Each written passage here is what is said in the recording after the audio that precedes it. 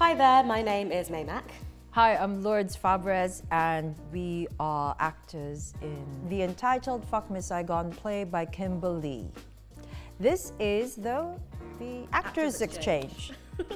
My question for you is...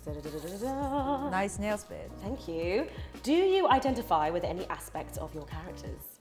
Yes, I do. I identify with Rosie's resilience, which is quite often mistaken for being a model minority, being East Asians.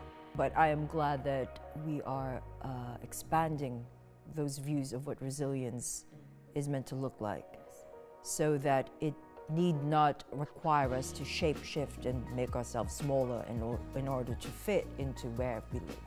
I do identify with lots of aspects of Kim, who I play. Kim is being trapped in the play by the system.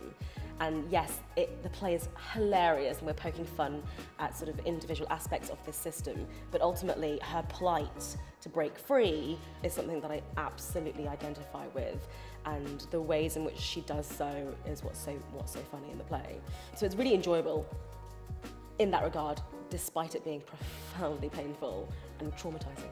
Yeah, the laughter I think in this play is not the kind that you just foist off and forget about. I sincerely hope no one walks out of the play having had a good laugh and then just goes, oh, where shall we go eat next?